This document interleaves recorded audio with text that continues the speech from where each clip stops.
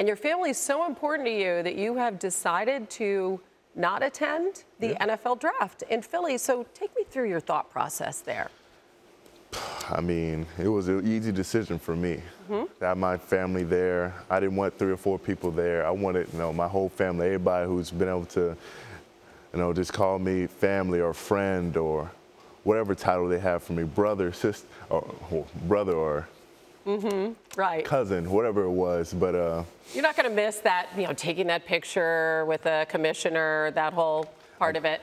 Maybe I'll take a picture for one of the cameras, me holding my mother like that, holding the jersey, or holding the hat. But I just wanted to be around them and show them how I appreciate them and how much I care, and that I just want to make them proud.